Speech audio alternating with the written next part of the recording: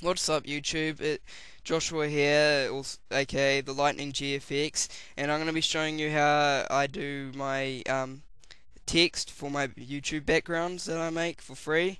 And yeah, so basically I get a this Lightroom, and it's already got all the layers of text set up, which is quite handy, and I don't really worry about what colors or textures or whatever really I use in Cinema 4D, due to the fact that my computer is bullshit slow with one core CPU, but that's not really the point. Anyway, I changed all the colors and everything in Photoshop since it's much easier and quicker for me, and I don't have to muck around changing all the stuff.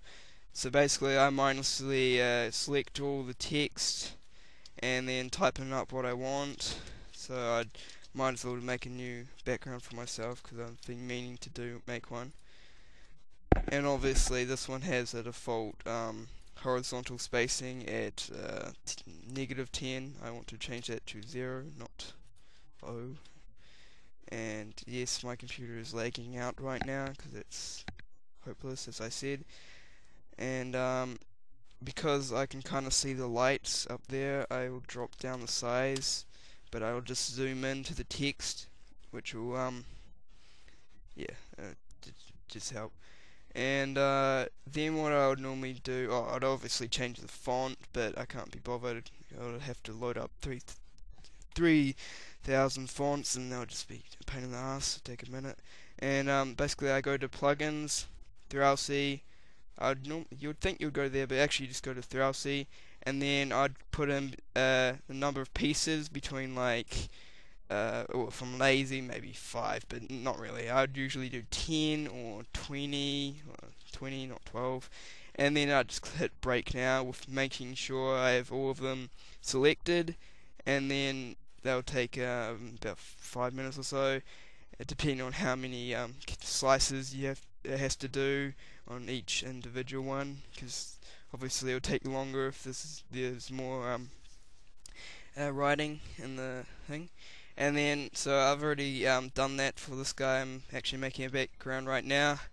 So what it'll do is it'll make like a whole bunch of like cracks for each individual letter or whatever, like each little part. As you can see, it goes back, like there's all these text in front of each other, and for some reason it makes like a whole part of these random like white plain materials and stuff. Yeah, whatever. But anyway, I just go to MoGraph, Poly FX. There's obviously many ways of doing this. I'm pretty sure, like, I don't know, but this is how I do it because it's an easy way, and I'm just used to it. Then I select all of them, hold it down, like left click, drag up, and make sure it has a down arrow. Click on it, and as you'll see, it'll move lines to be in line with that. Then I go to MoGraph, Effector, Random.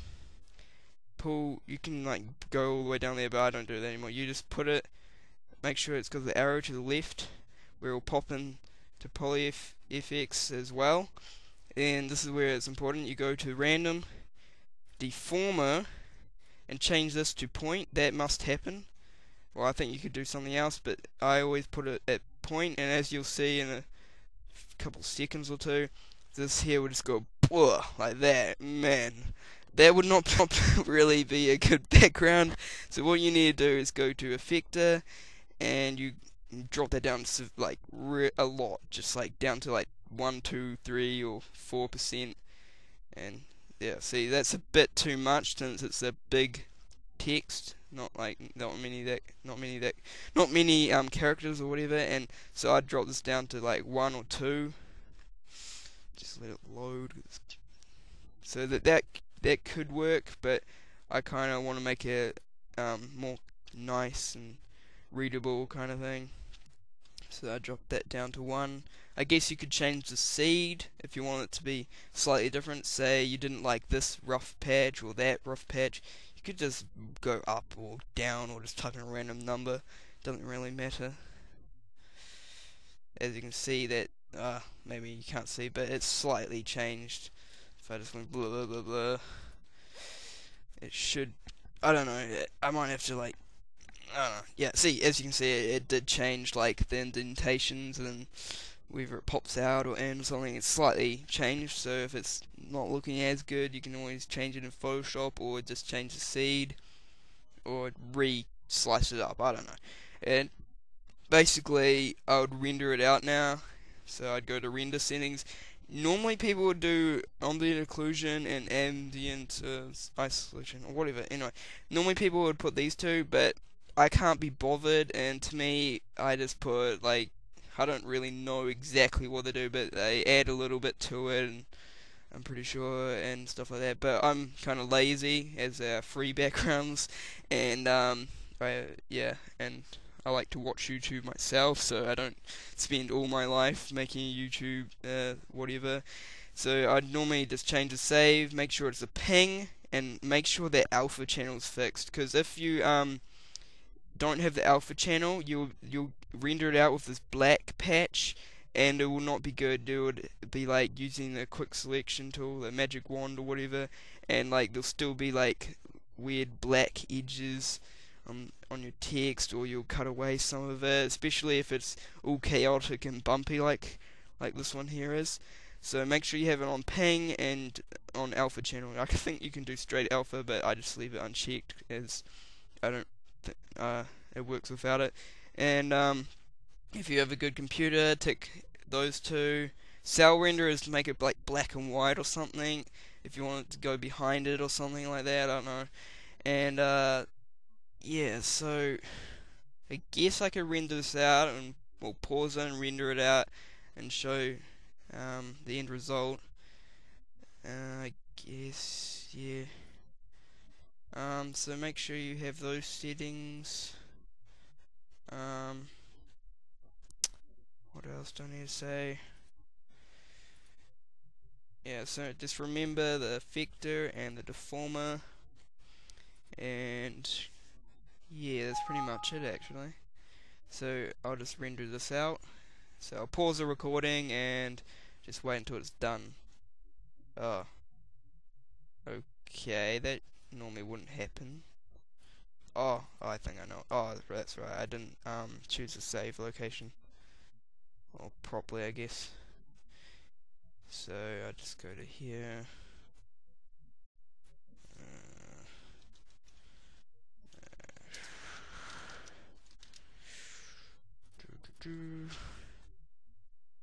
Oh my god, what a glitch out on this gay computer. Come on. Okay, there we go. Now I just render it out. Oh my god. Just piss off. Piss off. Okay. Yeah, so it will start rendering out now. At the moment it's preparing, because I'm recording it, slowing it down, so I'm just going to pause it. So, yeah. Oh, I don't know if you, like, as you can see, I've got a real shitty computer, and you may be wondering why I have so many squares rendering it out. Well, all you need to go is to, I think, edit, preferences, hurry up, and then you go to renderer, and then you do custom number of render threads, and then I just put mine on 10 or something. But beware, if you have it like on 1, the squares will be much bigger than if you have it on, say, 10. Just keep that in mind. So it's not going to like render it out faster, but it can be useful if you want it to like render out like a whole just like random parts, like you want to see a little random bit there, and there or something. Say you're modeling something and you just want to see roughly what it'll look like, so you might stop it now because you kind of know what it's going to be like. But if you have like one giant square, you're not getting much information on what it's going to be like if you're rendering out using that one, the quick render button, I guess. Yeah, so if I change it now, it wouldn't really work because it has to finish rendering it before it changes the amount of squares. But yeah, just keep that in mind if you want to change it. Yeah, so I'm just gonna go pause it again. Okay, it's pretty much fully rendered, but For some reason, it could be because I'm using Cinema R12. I'm gonna get R13 soon. Um, but for some reason, near the end of the render, when like it's down to the last rendering squares, it kind of freezes, but it will slowly like render out each square, just like goes into super slow mode. I don't really know. Because I'm recording and it's using this CPU for the cinema, but like it just takes an awfully long time.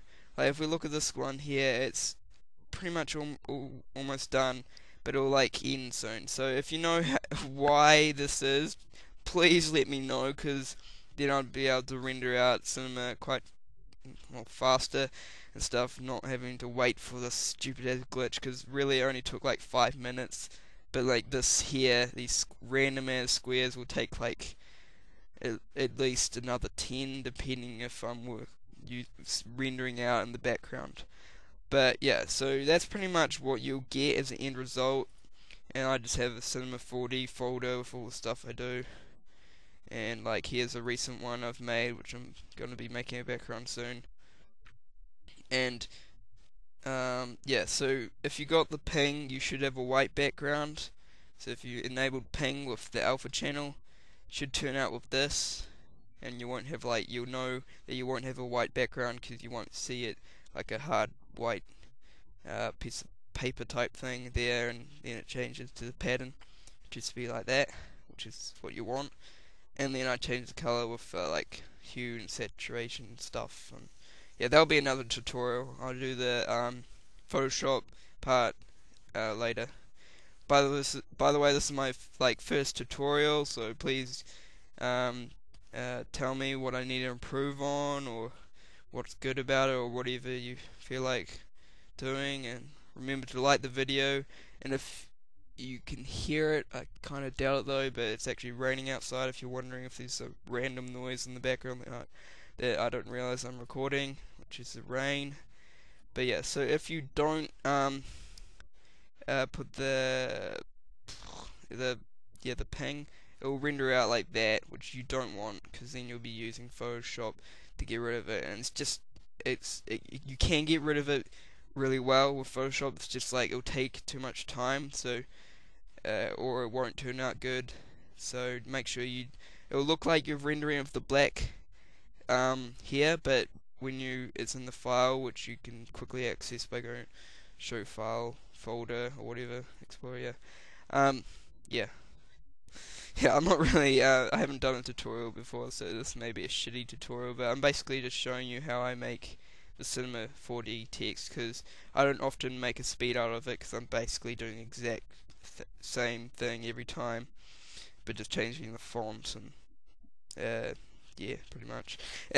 And then I'll be spending about 30 minutes making a YouTube background. So really I just do this while I'm Skyping someone or watching a video, and render that out in the background and stuff, or do my homework, I don't know. But yeah, Cinema 4D will usually take a long time to do, especially when you have like ambient occlusion or whatever on as well. This was actually a quick render because of I didn't include those, but it will add to it and make it a lot better. But I just put curves on and stuff like that. So yeah, I kind of dragged it out an extra 2 minutes or so, but hope you enjoyed, and peace.